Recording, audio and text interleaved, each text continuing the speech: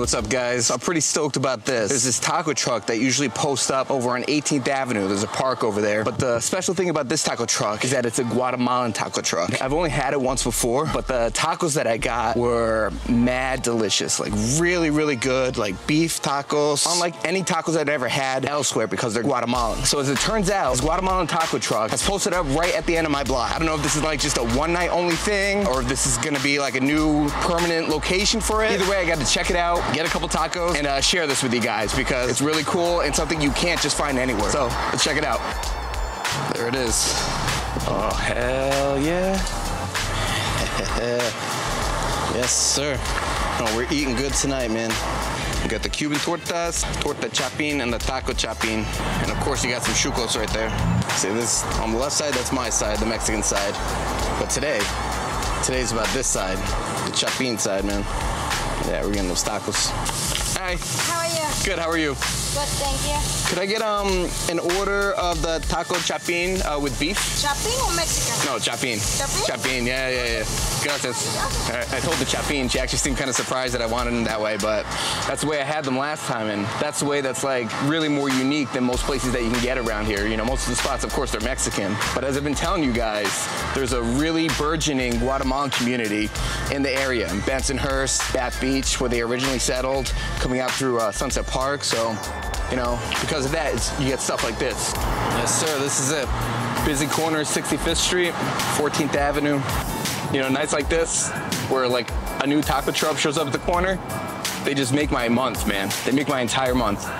Yeah, so the last time I had this truck, and I've been seeing it for years at that park over on 18th Avenue, for years and years, and like every time I would go by it, like I just wouldn't be hungry at the time or I wouldn't be in the mood, you know? I would just always pass it off. And then one night, I actually went and ordered some of these tacos as part of filming for this little Guatemalan series I've been doing for you guys. And dude, I was just blown away. I got 3 of the tacos chapín with beef, same order I got today, and I was just blown away with how good these tacos are. Put them up against any Mexican tacos, your favorite Mexican tacos.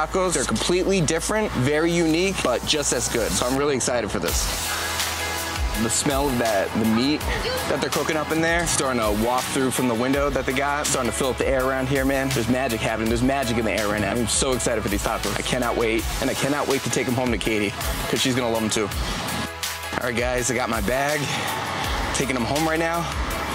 About to see how they are, how they compare to the first time. Right.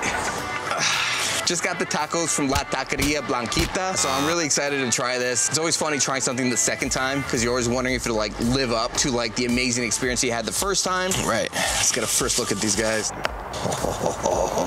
Yeah, so first glance, these look very similar to what I have in my memory from the last time I had them. The first thing that stands out to you as like a distinction from Mexican style tacos is all the cabbage that they have layered on top of what's inside the taco.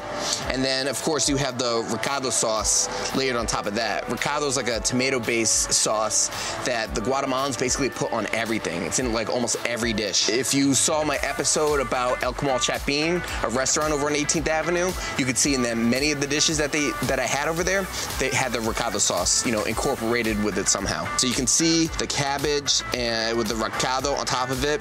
I can make out some really nice like grilled onion right here, like really like caramelized, cooked down greatly. And what's really standing out to me right now and what I'm really excited about is that these tortillas look pretty clearly homemade, like handmade. These aren't prepackaged and bought at the store. These tortillas look legit. Guatemalans have tortillas just like Mexicans, but their style tortillas are thicker than Mexican tortillas. And so that gives you like a different feel in the mouth when you eat something like tacos like this. Anyway, enough rambling.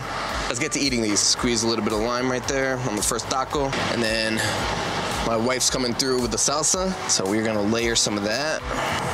Oh yeah. Radishes.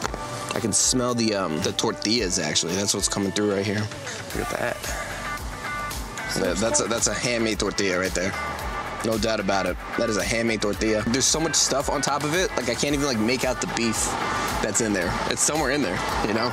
Let's get our first bite.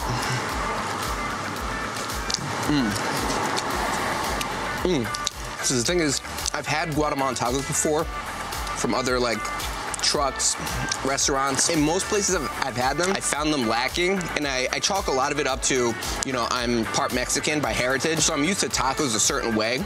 And so I think in most places, when I had the Guatemalan style tacos, you know, I'm a little bit let down, but the tacos from this truck live up to some of the best Mexican style tacos I've had anywhere. This, what I'm experiencing right now, this is a very, very good taco. Doesn't matter whether it's Mexican or Guatemalan, anywhere, this is a great taco. A true work of culinary art. It's messy, you know, this is a messy experience. It's getting all over my hand. You got salsa all over the thumb, and all the cabbage just kind of like spills out. The recado kind of like oozes everywhere. The tortilla is like, you know, just falling apart in my hand. It's a messy experience, but it's a delicious experience. I'm about to finish this, and then it's your turn, because I want to know your opinion. You meaning my wife. I want to know what she thinks about these, because I want to see if she agrees with me. These are really, really good.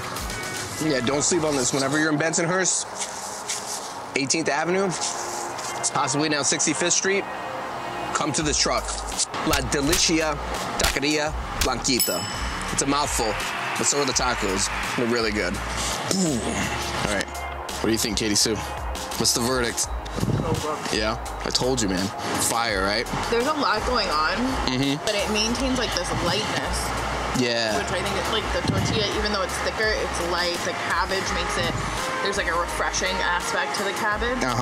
Yeah, it's a great point. Yeah, it's not heavy at all. Especially considering like chucos are very heavy. It's a monster of a sandwich, the chucos. And so to me, this looks like a taco. In taco form, yeah, exactly. But it's not, it's so different. It's very good. The beef is so good. Yeah, I don't think I even talked about the beef. These tacos are so good that like the beef, which is like usually the main attractor here, was almost like secondary, because all the other components are just hitting. Ba, ba, ba, ba, ba. Every single one of them are hitting. My only complaint? Yep. What's the critique? Need more salsa. More salsa? Yeah, it's often the case. Guys, if you've never had a Guatemalan taco before, one of this caliber, you are missing out, because this is something truly extraordinary.